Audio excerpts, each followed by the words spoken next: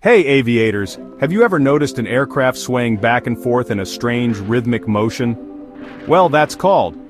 And today we're going to break it down and show you how pilots and engineers keep it under control. Dutch roll is a combination of and a side-to-side oscillation that can make a flight quite uncomfortable if not controlled.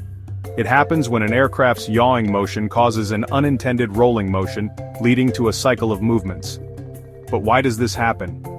It all comes down to stability. Some aircraft, especially those with, have strong, meaning they resist rolling, but weaker, resistance to yawing.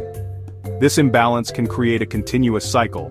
The aircraft yaws one way, rolls with it, then yaws back in the opposite direction, over and over again. Dutch roll is more noticeable in large jet aircraft and can be uncomfortable for passengers. But don't worry, modern aviation has solutions. To counteract this, modern aircraft use A.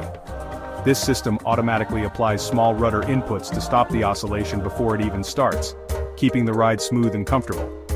Pilots are also trained to manually dampen Dutch roll using the rudder pedals if needed. However, in most cases, the yaw damper does all the work, ensuring a stable and smooth flight. So next time you're flying, remember, Dutch roll is a natural aerodynamic phenomenon, but thanks to smart engineering and technology, it's barely even noticeable. If you found this interesting, don't forget to, and turn on notifications for more exciting aviation content.